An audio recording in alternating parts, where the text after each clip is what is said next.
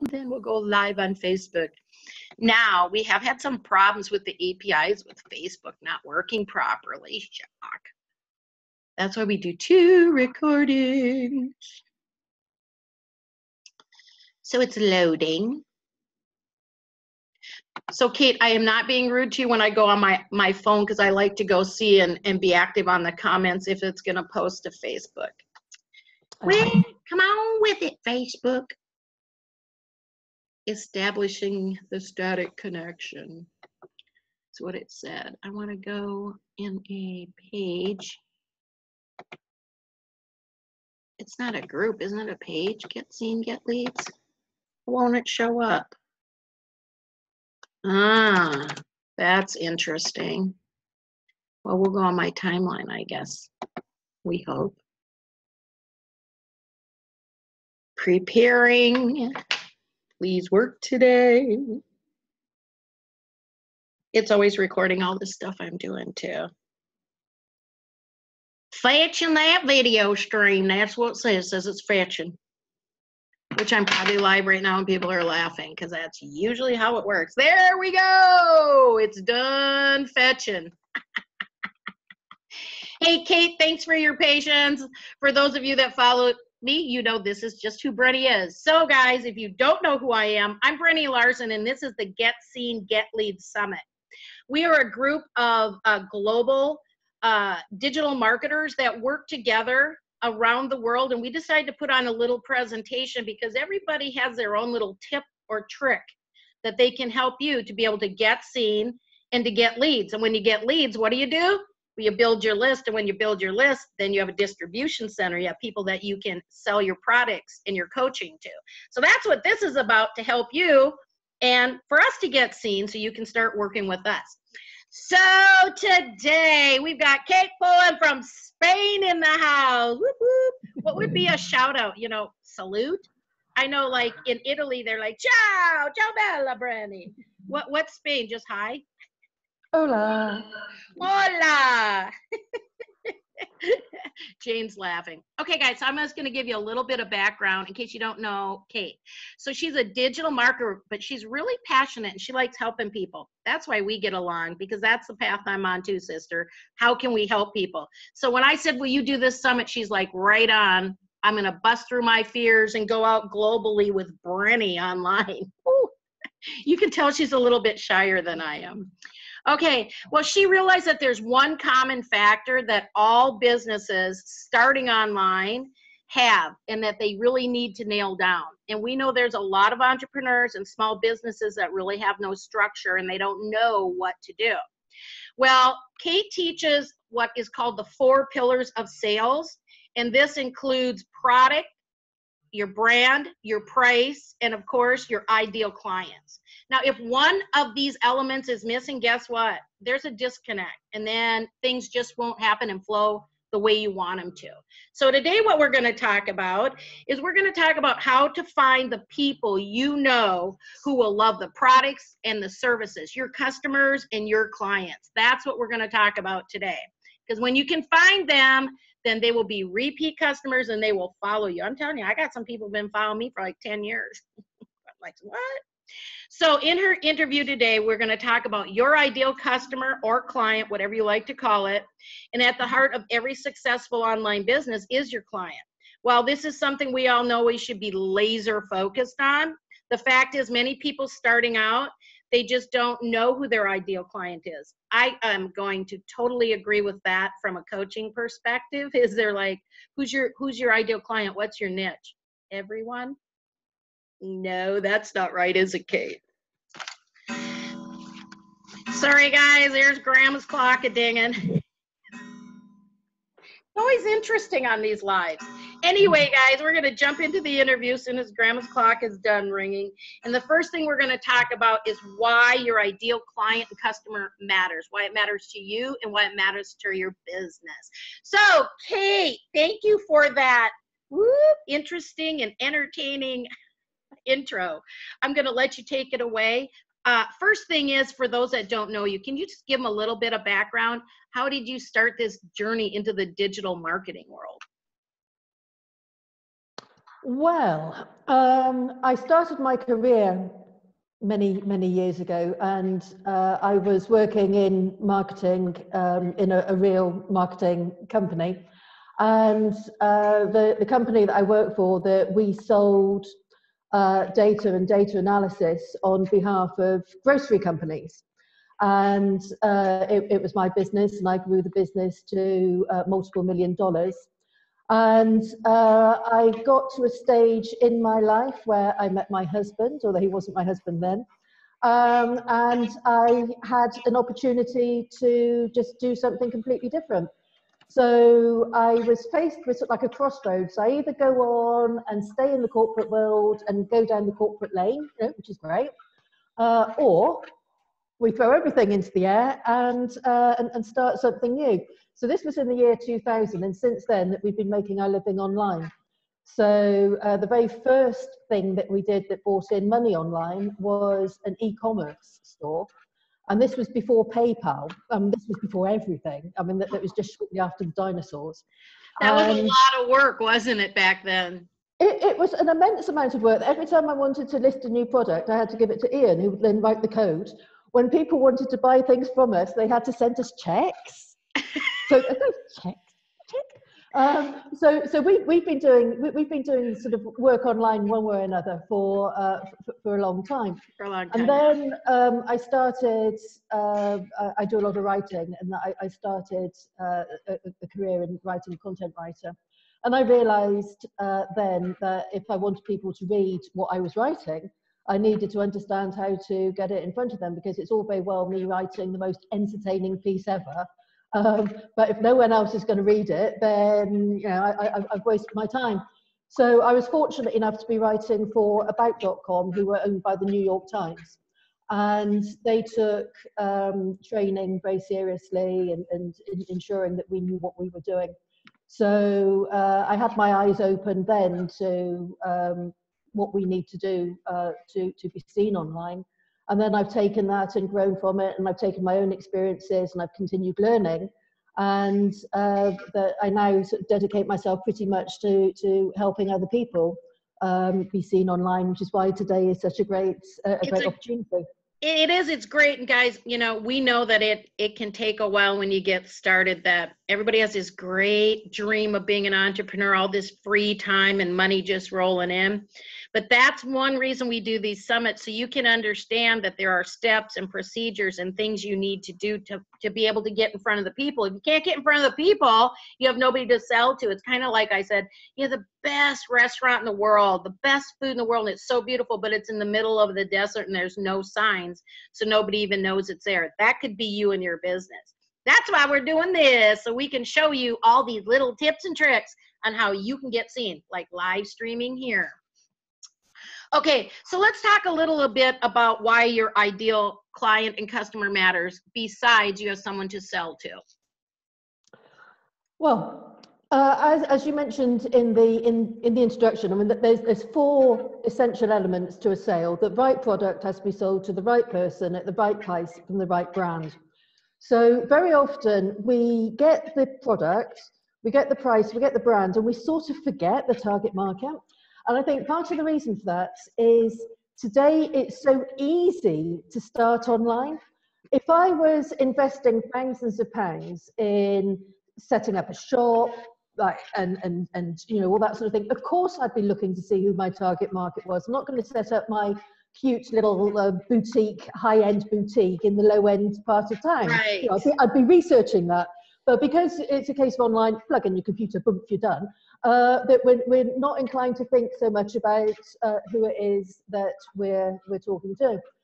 And if we don't really know who it is who's going to be our ideal clients, then we're sort of wasting our time. For a start, we're wasting our money because we're advertising to the wrong people. We're getting demoralized because we're getting negative feedback from people who are never going to be our clients. But also we're missing some really important things as well, because if we know who our ideal client or target market is, we then hear from those people as to what they need from us. So they're almost doing our job for us, because they're telling us their problems, they're telling us their pain points. So we then can know how better to serve them by creating the right product that's going to help them solve their need. Kate, that's huge right there. And that's one of my things. I'm a person who gets excited when I read through and see people have problems. I'm like, yes, solution. I have a solution for you. But guys, that's a great thing about when you have groups and when you can read through stuff and you work one-on-one with clients, is you find out exactly what, because we think you want, like I can tell you so many teachers that think they know what their students want and they create this big course and they're not interested at all. So that's what's great about you're listening to your clients, but you're also able to guide your clients that they have to get seen. Because how many people have beautiful websites, Kate? They're pretty. They're pretty lonely. Does that make sense? Great, Lindsay. I'm glad that we're making sense. That's one of my goals today. But to me, I do feng shui and law of attraction. And to me, when you get your ideal client, that is just telling the energy where to go and what you're looking for. That is your target. Like when you shoot an arrow, you have to have a target to hit, or where is it going to go? To me, that's how I think about it. When you say ideal client, it's like, okay, there's the target. Now I know who I'm going to hit. So now I can come up with these different solutions, because there's not just one way to get a client, is there? There's many. So, okay, let's go on then. So we're talking out right now about the client and the customer and why it really matters in business, and why so many businesses and entrepreneurs do not have their ideal client. I think it's because they never followed a mentor, took a coaching program, just kind of jumped in, and like you said, didn't really think about it, because you can literally turn your computer on, build a website from a template, and send an email out and be posting the same day. But like you said, the missing part is who's coming to visit that. So what are the steps? How can we get people, how can we find our niche, our right clients, and get them to our website? What are some steps and tips that people can do today? So what we need to do is we need to identify the people who are going to most closely align with our own brand values. So obviously we need to have those tightly in place as well. And of course, that not everyone does, but our brands need to stand for something. We need to have brand values. And when we know what our brand values are, then we can look for people who will be sharing similar values. So for example, if I was selling vegan artisan soap, then I'm obviously going to be targeting people where veganism is a value they hold dear. They're going to shop in artisan shops, not in Walmart. So I have my values, and I'm looking to find people with similar values. So you're not going to target the rib cook-off at the state fair to sell the vegan product to. No, you're not. It seems funny, but people do this, Kate, and you know it's true. That's why I'm snickering a little bit. It's like, you placed an ad where? For what? And also people forget that we're not invisible, and I cannot, I cannot overemphasize how important it is to think about how we're seen by our potential target market. So again, if I'm a vegan artisan soap maker, I don't want to be seen on Facebook tucking into a burger. If I'm a heart-centered entrepreneur, then I don't want to be seen chasing the red Ferraris. You know, that people need to think about. It's a two-way thing. I'm looking for people who are going to like what I have to offer, but also those people need to like me too. That I need to represent my brand values. And as coaches and as entrepreneurs, people where we're we're the ones in front of our business, then we need to have absolute clarity and make sure that we're showing people what we want them to see. It's a two-way thing. I think that's a really big thing that you just said about being transparent and being who you are. And it's a two-way street. So as coaches, we want to attract the right students. And I've seen this happen, and you will not succeed if you chase after people and try to make them like you. They're not meant to be your students. I have students, they just love me. They invest in everything I do because I've proven myself over and over with my coaching abilities. in my classes. So it's a two-way street as far as find the right mentor. If you want quiet, you want Kate. If you want a firecracker, you want me. We're like the yin and the yang. Now, we can get along great and we can work well together. But if you're a person like have a hectic life, you may want someone a little more gentle like Kate. That's why, guys, never take offense if someone doesn't follow you. You're just not vibing with them. So it's important to check your coaches and mentors out. That's why we do this too, because we're all coaches and mentors. Yay! Kate's like, go. So you said about how do we actually find them? Well, I mean, you said earlier about looking in groups and listening in groups, and one of the absolute most important things that we can do is listen and not talk.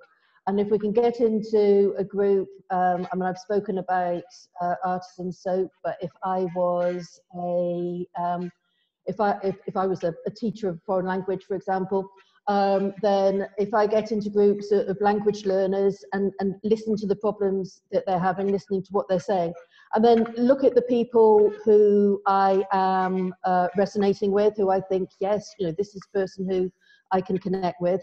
Then I look at their profile. I see the sort of things on their profile I mean, you put on your dear stalker hat and you do a bit of Sherlock Holmesing here. Yes, you do. So I mean, you get a bit stalky, really. So you look at their profile, you look at the groups they're in, and make a note of all of these things.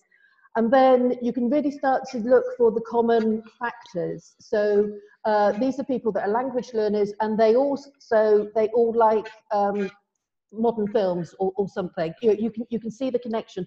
So you can start to build up a picture, because we want to build up a wider picture of just the fact they like my products. So just going back to artisan soap, because that is one I know. So they're likely also to like craft beer. So I know they're going to like they're going to like craft beer. They're going to like artisan cheese. So you can start to build up a picture of these people, and you know who they are. You know the things that they like. Beer. Yeah, girl, I'm happy right now. See, I like that group. I like that niche. So example, Kate, like this is very important for those of you watching right now, what she said is look at your Facebook profile. And I went through with Craig one time and went through part of his course on that.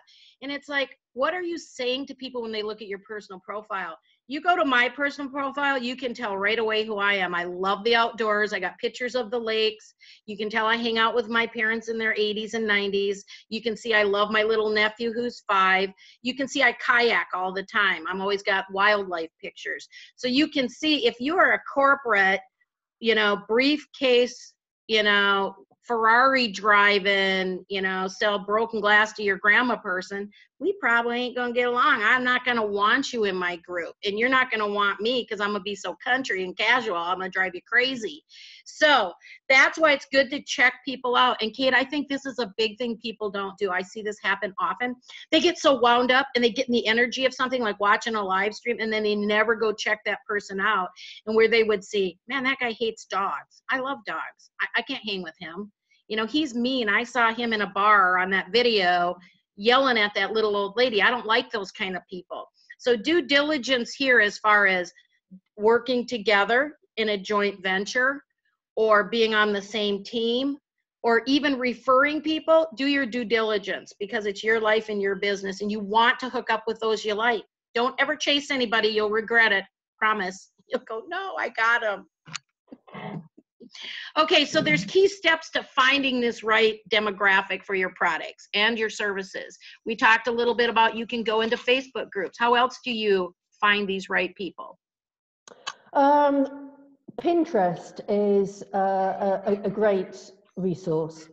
So if I was, everything, Pinterest gets overlooked because we're inclined to think of it as a place for sharing recipes and pictures of our babies. But today it's much more of a search engine, really. It's a visual search engine. And it's a visual representation of a lot of the Google search results. And if you go in there and if you start looking at what people are sharing and the boards that they're collating, you can see how people in your target market are perceiving different things. So for example, if I was a coach and if I was selling Instagram courses or something, if I go into Pinterest and if I look at Instagram courses, I do a search and I'll see people have posted information about them. I then look at the boards, and I don't want to look for boards that are called Instagram courses. I want to look at boards of things like things to do, things I must learn, that sort of thing. So then I can see all the different things that type of person, that person is wanting to learn in the same place. So I'm getting a better idea of the things that drive them and the motivation behind them. It's really good for services, but it's really, really good for products, because you can actually start piecing together a look of how your person is going to look. The things you can make a visual board. Yeah. And I suggest making a secret board, and then pinning everything that relates to your person. I'm going to agree. Lindsay says very clever. I'm a non-Pinterest person because, honest to God, my sister, you know, when we were young, I couldn't get her to do any crafts, nothing. Couldn't get her. And I'm always outdoor doing everything. Now, all of a sudden, she's in her 50s and she has all these brilliant ideas, which I already know because I grew up doing them. And she's constantly sending me Pinterest stuff. And it's like, you know, you guys know me. I don't have time to go out and build. Oh, that's nice. I'm going to take that crate and make a potting bench. Well, you know, I got a stump out there. That's my pot and bench type thing. So I never realized Pinterest had like, wow, you can go market there. And that's a very clever way of marketing. That's a good course right there. That's a good class. Even a one-day class on that, Kate. Pinterest.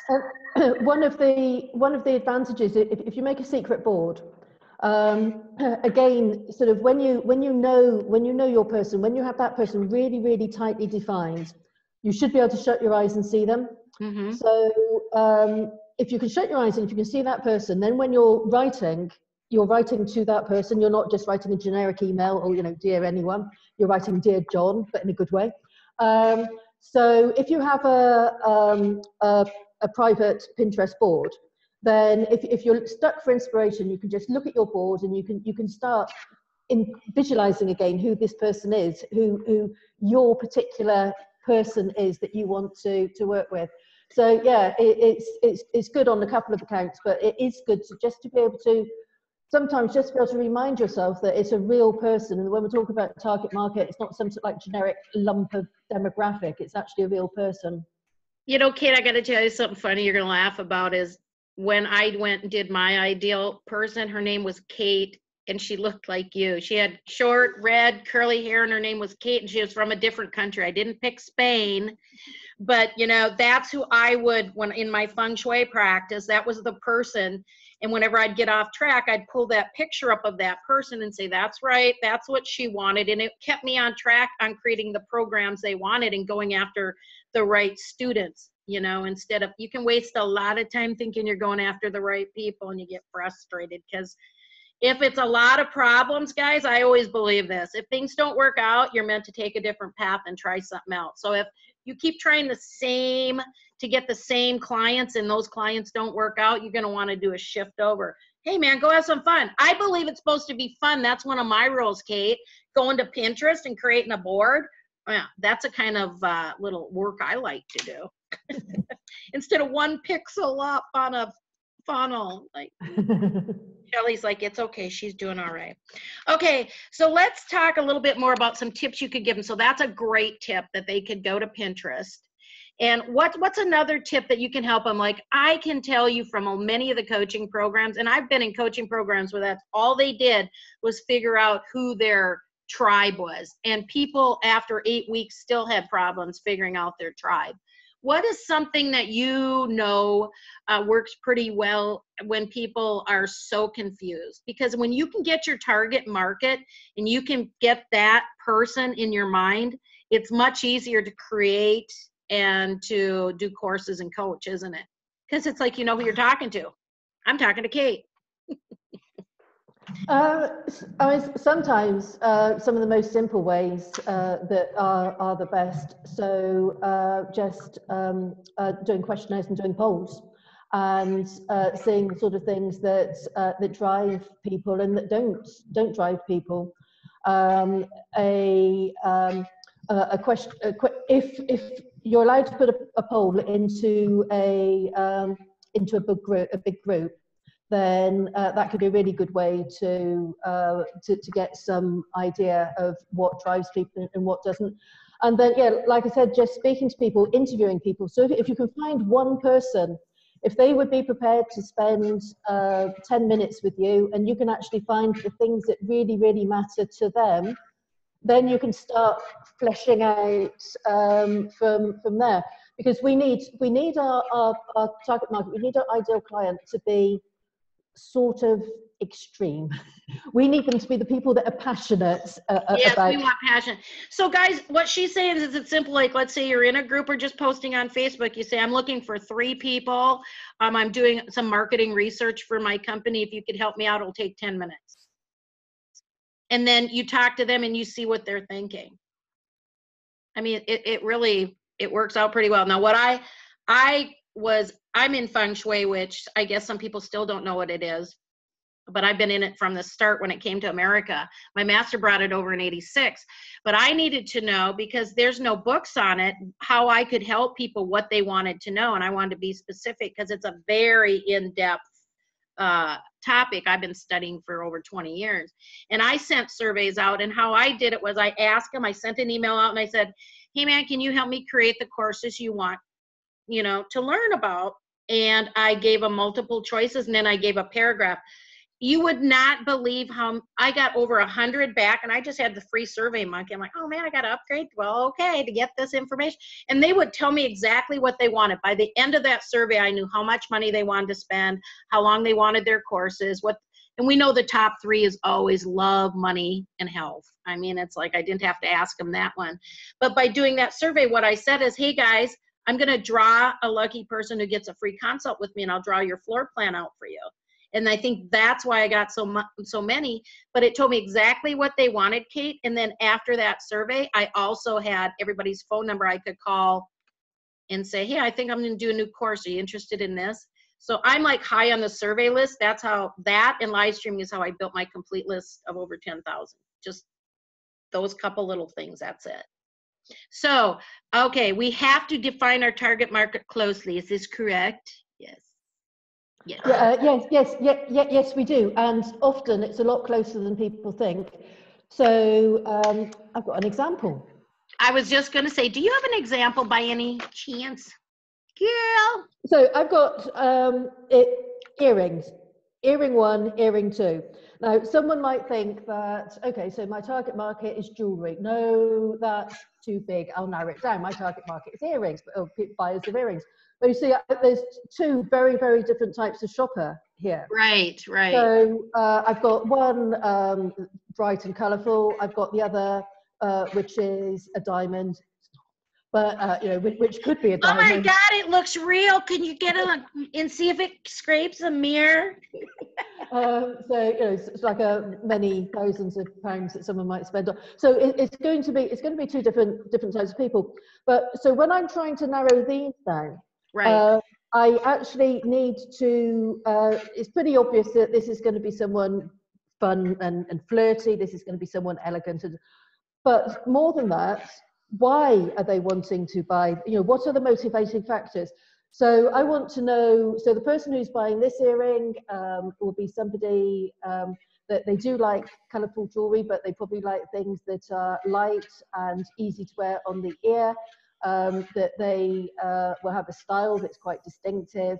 They will probably be an older demographic. There'll be a demographic where comfort is important. These are lightweight earrings. So we're getting a look of the sort of person. I mean, actually, in this instance, it's my mother-in-law that she, if I shut my eyes, she was the one that is buying these earrings.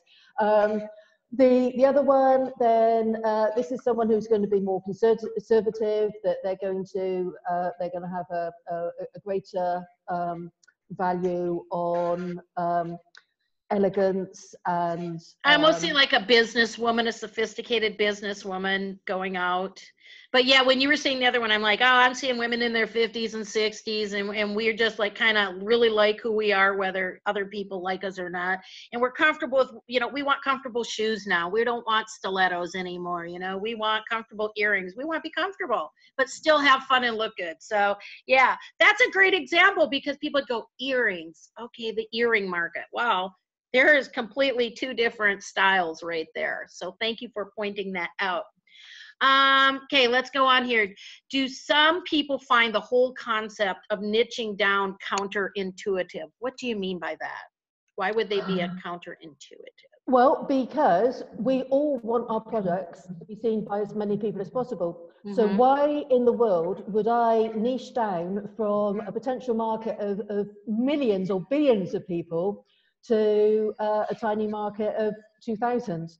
Well, because that tiny market of 2,000 are going to be 2,000 people who are actually going to buy from me, rather than have whatever the balance is of million people who are never going to buy from me. But we want, like, if we've created something, be it a product or a service or a course, we want that to be in front of as many people as possible. So it feels wrong to us. It's it like, does.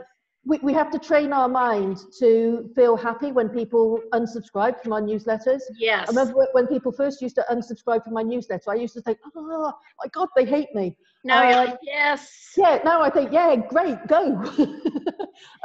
So it's the same when we're thinking about our target market. It sort of feels counterintuitive to actually, you sort of think, oh, maybe I'll just widen it out a little bit more and include people who might be interested. But no, particularly when you're starting out, get it tight and get a group of people who are going to love, love, love you. And then from there, they will then refer you to others, and they'll help you develop your product. And they will refer you out to people. And this is, Kate, where I'd rather have a list of 200 people that buy from me than a list of 10,000 that don't, because you're going to pay a lot more money, sending out emails and trying to cater to them. And they're always going to be the ones, I don't like the way you talk Minnesota, and you need to talk slower. You need to chill out. No, I don't. You need to go find somebody else. So always be yourself, because you're going to revert back to it. And plus, you want to be the unique you. You don't want to try to act like someone else. It's great to get ideas from them and to model things they do. But, like, okay, for example, law of attraction. Bob Proctor didn't invent that. John Asseroff didn't invent that. They're taking these tools that other people came up with, and they're presenting them in their personality. And that's why people go with those certain thought leaders. So don't copy people, model them, but always be yourself. So, this is interesting. Are we our own target market? Right, okay. So I am, I'm at odds with just about everyone else on this, because I say that we can never be our target market. And most people will say that we can be. The reason why I say that we can't be our target market, and I think it's quite important that we acknowledge this, is because we're actually doing what we're doing. So the sheer fact that we are doing the teaching or doing the making or giving the product means that we're not the same as the people that we're providing it to. And one of the reasons why it's important to acknowledge that is that we need to step back and say, okay, maybe we were our target market before we started on this journey, but now we're not. And if we think of ourselves as being our target market, this is where we start to have doubts over the price that we put on our services and things, because we think, well, I wouldn't pay that. Well, of course I wouldn't pay it because I can do it. Right. But we're forgetting. So we allow the self-doubts to come in, because that we're thinking that we are our target market, whereas we are not. And if we think of ourselves, we're closely aligned to, that we share certain values and certain core features. But if we actually remember that we're not, because we're the ones that can do what we do, then it will actually help to get rid of those self-doubts, which can be a killer. And Kate, this is part about getting out of your comfort zone, because I can tell you from the feng shui perspective, I paid tens of thousands of dollars, lots and lots and lots of money studying with experts and mentors and masters. And then when I went to do it, I didn't think I was worthy of charging that amount. And how it came by default. I'm not going to lie to you. I was doing a joint venture with this guy, and he didn't understand feng shui, but he put 3 different price levels. Now, I'm going to tell you, it was a lot of work. but most of the people got the $1,000 price level, and I'd never offered it. I had offered the $200 price level, the $150 price level, the $100 price level, because that's what I thought in my mind I was worthy of. That's not what they saw me worthy of. They saw me worth 10 times that and even more. Then they actually contacted me and wanted to do some one-on-one, and I was like, gee, I wonder what I charged for that. I just charged them $1,000. Oh, $5,000. So it's like when you get out of your own way and out of your own comfort zone, people really want what you have. And I try to look at it, what did I do? I spend money on coaching. I spend money on mentors. I invest in those that can guide me to get to the next level. So that's exactly it right there. You are not your customer. And at first I'm like, well, that's no offense, Kate. I'm kind of, that's kind of dumb. Yeah, you are. You're in a niche market. You're teaching it. Then you explain it. It's like, oh, no, Brenny, you're wrong. Did you hear that? Is that recorded? Brenny's wrong. What? Oh my gosh, I wish I had that mindset when I had my travel company, Lindsay said. I used to think I wouldn't pay, that they wouldn't pay me that. That's the exact truth, guys. And this is what we talk about in law of attraction, in universal energy and frequency is when you tell the universe, like, I can't do that, you're right. You just told him you can't do it. You know, and I love this example because I was a miler. I was a distance runner. And I remember I grew up in the day when nobody had broke the 4-minute mile, because everybody said you couldn't do it. One guy did it. After that, I mean, hundreds of people have done the 4-minute mile. That's a perfect example of believing somebody's bullshit. Do you want to believe their bullshit, or do you want to be successful? I want to be successful, so I'm not listening to those limitations.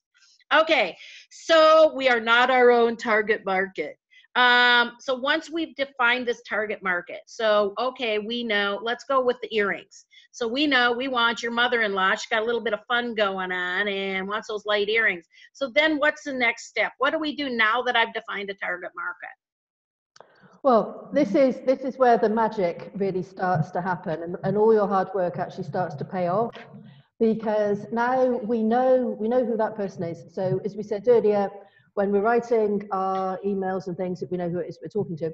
But importantly, because we know who they are, that we've been hanging out in groups with them, that we've been listening to them, we know the language that they use, we know the things that are important to them, the questions that they ask, we know the way that they phrase things. And it means that we can actually then start engaging with them on a like-for-like basis. And this is so important. I once did a shop critique, an Etsy store critique of a lady who was making cross-stitch kits. And she had beautiful, very traditional, beautiful cross-stitch kits. And her photos were excellent, and her titles were excellent. I was reading her descriptions, and I thought, there's something I don't understand.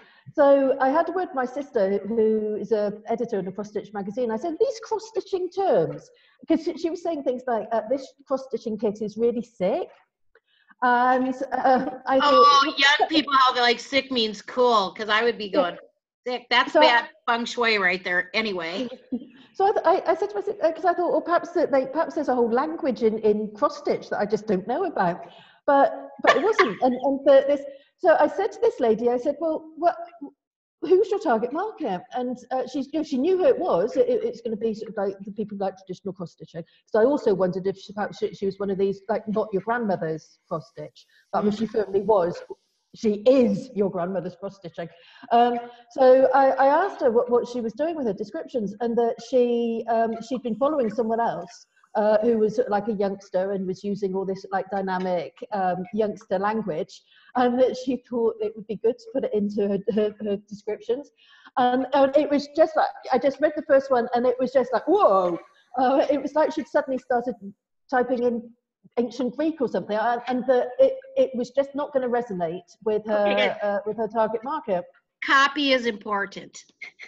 So when we know who they are, then I mean, we can actually use the terms that they use and not scare them away with terms that they don't use.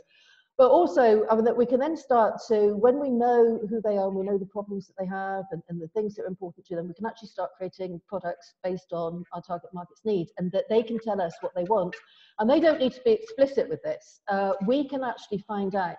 So, for example, if my target market was dog owners, and I was making or selling dog accessories, say dog collars, then I need to know the sort of problems that they have, the sort of issues it's important. So one of the first places that I would go would be to go to Amazon and look at reviews on Amazon, which are 2 or 3 star reviews. Don't want to look at 1-star reviews because they all can be negative and super angry. And I don't want to look at the sort of like the top reviews because they're all going to be fan reviews. I want to look at the reviews where people were happy-ish with the product. It was great, but it would be so much greater if. And I want to make a note of all those buts because that's people are telling us what they actually need from a product. The same with eBay, we can get those on eBay reviews. Anywhere we can get reviews, we can get that sort of thing. Another tip, and this is absolutely gold, and it's not mine, or I'd love to claim it as mine, but it's Stu McLaren who teaches the Tribe course. It's his tip, and that's to look at magazines. So in my dog example, if I go to Google and I type in dog magazine, go to images and look at the headlines on the covers of all those dog magazines, because generally they're solving problems. So how to get your dog to do this, or how to get your dog to do that. So you can then get an idea of the problems and the challenges and the issues that people have. So we can get a really good idea of the things that they need from us to help them overcome their problems. So by investing the time early in finding out who these people are, and I know it can be dull and it can be like boring, but if we do that, it will bear fruit further down the line because we'll have people telling us what they want from us. So we can be then creating products that we know they are going to want, rather than doing it the other way round, which is what so many of us do. We make a product and then we go and find someone who wants to buy that product. If you actually find the people and then find the products that they want, you've actually got a ready-made audience for your products, and life is so much easier. Yeah, and problems, you have the solution. I like it because it's like you add up all the buts, like it's like I like this but, and then there's your course. What are the buts? What are they looking for different? So this is a big thing in marketing, guys, that I think people get wrong often, because we've all gone through pain and suffering and made mistakes as entrepreneurs and put time into products that nobody wanted, is to really listen to what people want, not what you want, but what they want, because they're going to tell you, and how they tell you. Some people look at it and they go, man, all they ever do is complain, that person. But every one of those complaints, when you see that the same complaint is coming up over and over, you just got your target market, you just got your clients and customers, and you can sell the product to them because they're telling you exactly what they want. So I always look at it as kind of a good thing, even though I don't like the negative Nelly whiners, Okay.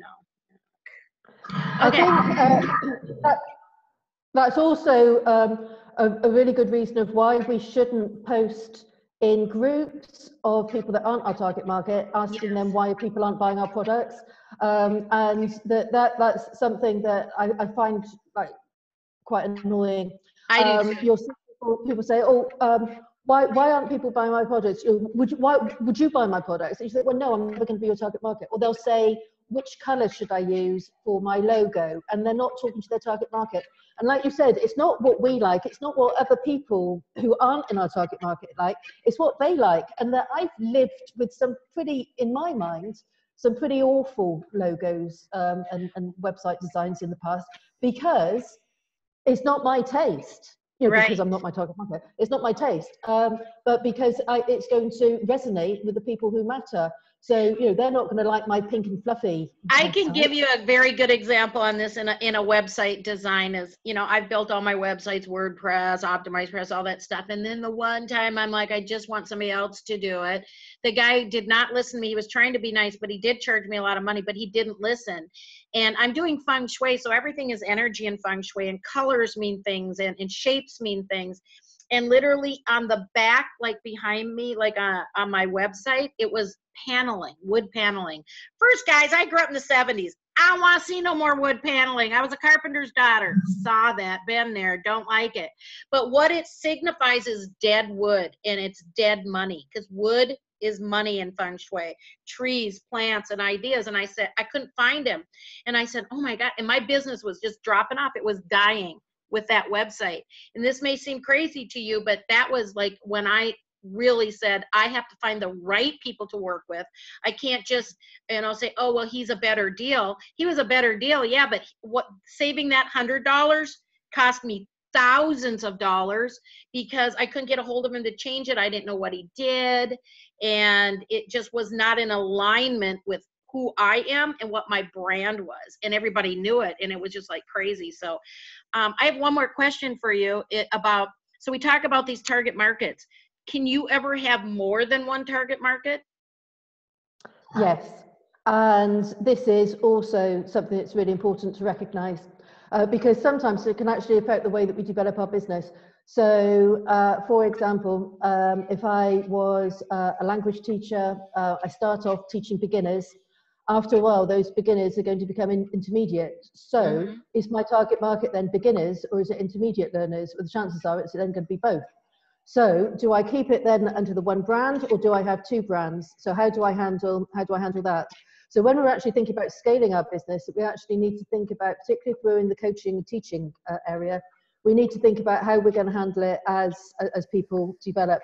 But also, going back to my earrings, I might have two target markets there. I might have the older people, and I might have like young teenagers that are just looking for something bright and colourful or whatever.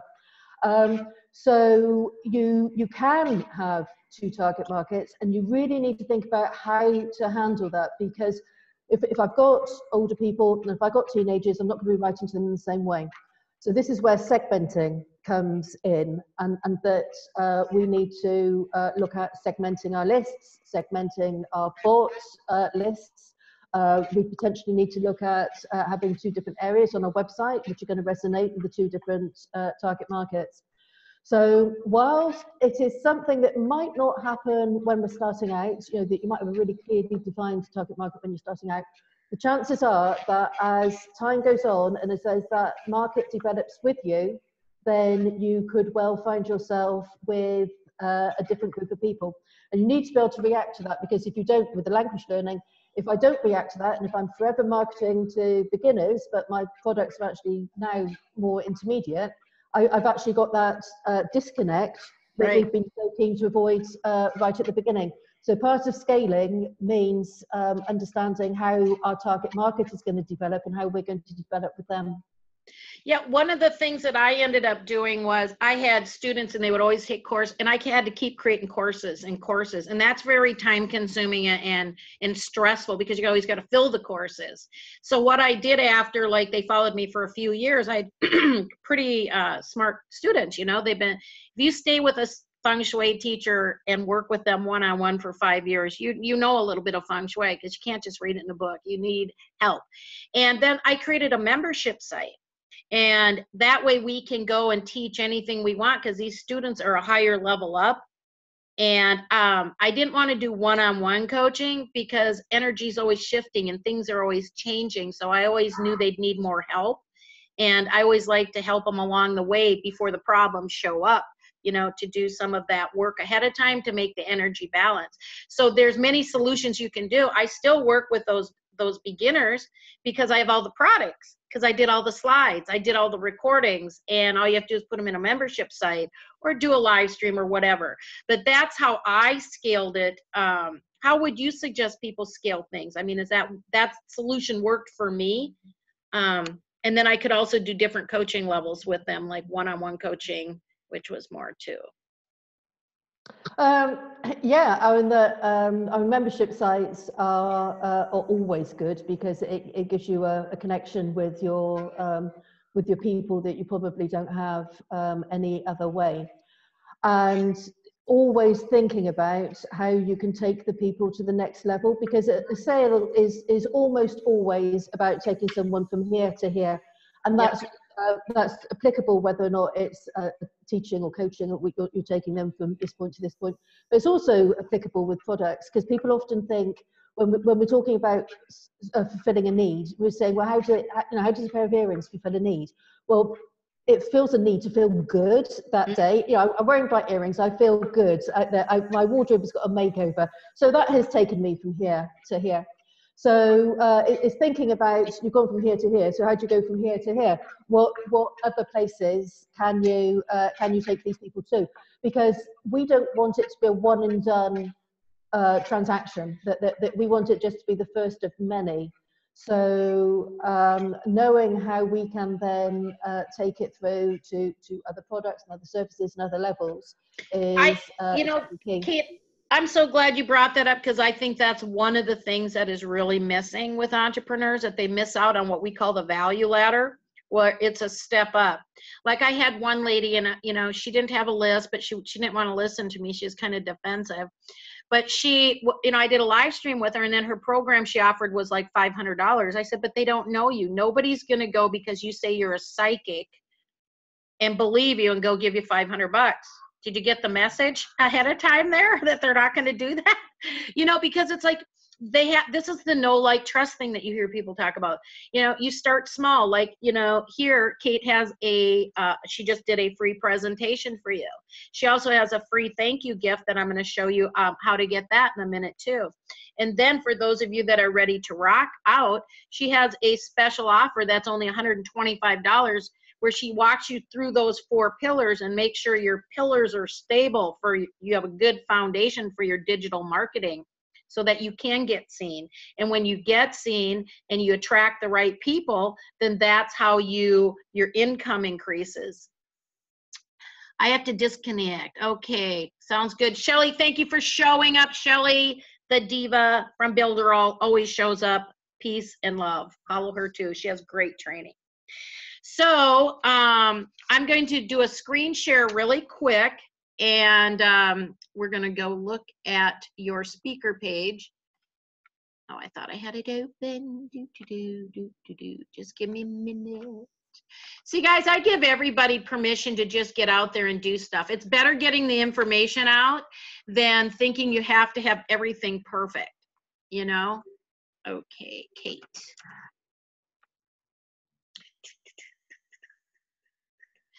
Who is Kate? Kate was my avatar. That's who Kate was. By the way, I didn't see you sign up for that course. So guys, I do send emails out. Do sign up. Go to the Get Seen, Get Leads Facebook page and get into the bot, and it sends little reminders. You can easily just click there.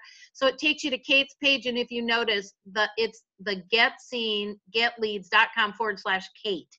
It's the first name of the speaker. So you can read a little bit about her here, a little short bio. And then she has this awesome thank you gift, and you're just going to click on it here. And it is going to take you to her website, where you can know more about your target audience. You can read through all this, and you can sign up for her workshop. Bingo, bango. That's how simple that is. But let's talk a little bit about, if you liked Kate's presentation, and you can see she's smart and she knows what she's doing. She's put together, well, she actually didn't put it together. This is a product she sells, and she's discounted it over 50% for you. So it's called the Digital Marketing for Beginners. So if you're just starting as an entrepreneur, if you've been doing it for a little bit, but you don't have a target market, you're confused a little bit about, what the steps are to be running a business, then this is for you. So let's go through it really quickly. And that way, if you have questions, you can jump on and we'll answer those after the call also. So she talks a little bit about what it is to be successful online. So if you haven't been online before, there are some, tips and tricks and tools to learn how to do it. So this is what the course is going to be about. Now, this is a 4-week course, and you correct me if I say something wrong, Kate. This is a 4-week course, and she starts you off where you get to study on your own to get going. That's my personal learning style. I like to watch the video ahead of time, take my notes, and then I show up in the group and ask all the questions. You can ask any of my teachers. So you're perfect for me. Maybe you manifested me and didn't know it, Kate. She's like, no. No firecracker. So guys, it's going to be about how to build your list, how to identify your target market. To me, that's so important. Like she said, if you're not going after the right market, if you are trying to sell a bottle of tequila to a group of alcoholics, you're not going to be successful, guys. So that's why you want to make sure you know your target market and you're presenting it to them, because those guys are going to be mad and say some ugly things, and then you're going to take it personal and maybe give up, and we don't want that. She's going to go through Facebook promotions and Facebook everyday things to do. You don't have to be spending money all the time, do you, Kate? A lot of it is just action taking. And that's what she's good at, is teaching you what action to take, because we want to do money making activities, not busy making activities. She's going to go over how to create power pages. Kate, what do you call a power page? A power page is actually a landing page, but I call it a power page because like